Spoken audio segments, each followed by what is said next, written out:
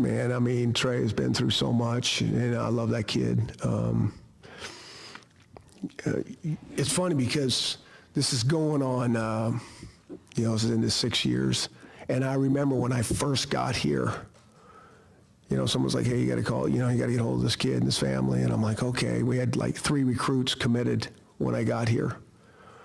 And so, you know, I'm like, is this guy good? And guys are like, yes, he's good.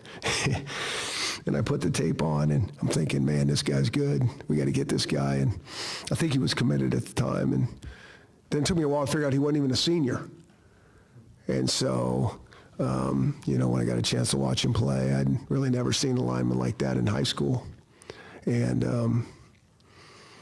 so, you know, he'd always been a Washington fan. And, you know, I just, like, spent 6 long years, but I remember, like, that was just yesterday. I remember talking to him in the hotel I was staying into and his family. And, you know, didn't know anything about him, but I'd watch the tape and getting to know his family. Just, I mean, that's what this thing's all about.